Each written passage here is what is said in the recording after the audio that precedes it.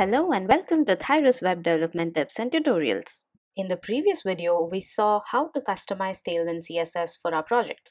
This video is specifically about changing the default breakpoints for responsive design.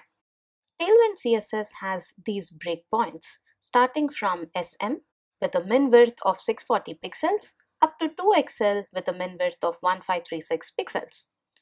2XL was added in the latest version 2.0. But so many times I have felt the need for an excess breakpoint for small tablets or landscape-oriented mobiles with a min width of say about 480 pixels. Let me show you an example. Let's take the simple section of small cards display created using grid. It has 3 columns at the screen width. And now when I reduce the screen size at exactly 640 pixels, it reduces to 2 columns. It works great until here, but for very small devices like Nokia 8110, this looks very bad. You cannot do with this. Let's take a look at the code now.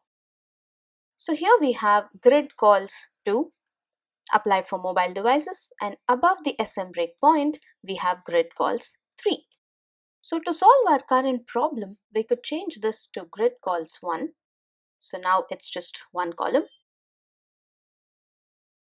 This works fine, but for a slightly larger screen, just less than 640 pixels, say for example for tablets like Nexus 7 or even iPhone SE landscape orientation, this is too wide. This doesn't look good.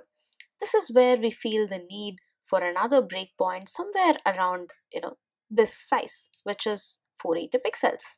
It would be great if we could have a breakpoint here, which is excess breakpoint. So let's add that now. I'm assuming you already have the tailwind.config js file. If you need help installing and setting up a simple project with Tailwind CSS exactly like this, watch the video linked above. This is the file we need to edit. Let's go to the documentation now and search for breakpoints. Here we are, customizing the default breakpoints for your project. Since we wish to override the default breakpoints, we need to copy the entire section, screen section here within theme, copy, and paste it here. Don't forget to put a comma at the end. You could remove the comments. So we have our SM, MD, XL, LG to XL breakpoints here.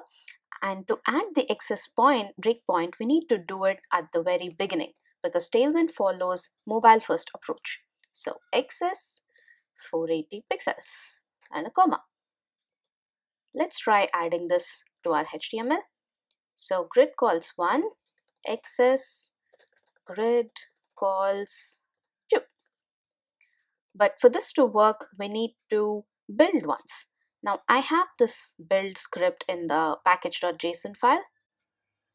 Let's open the terminal. npm run build. So this is generating our styles.css, which is linked with the HTML file here. It's done. So let's see how this works. Yes, so at 480 breakpoint exactly, we have reduced it to 2 columns. We still have 2 columns. At 640, we have 3 columns. And below 480 we have 1 single column. There we go. We have successfully added our custom breakpoint. If you want to completely customize these values, this is where you change them. You could change the names here, you could change the pixels here, but this works really fine. I only felt the need to add the excess breakpoint. Great. So refer the documentation here for more ways to customize it and have fun building with Tailwind. Thank you for watching. Hit a like and share this video ahead. If you enjoyed watching this, don't forget to subscribe below and turn on the notifications so you won't miss a single video from Thyros.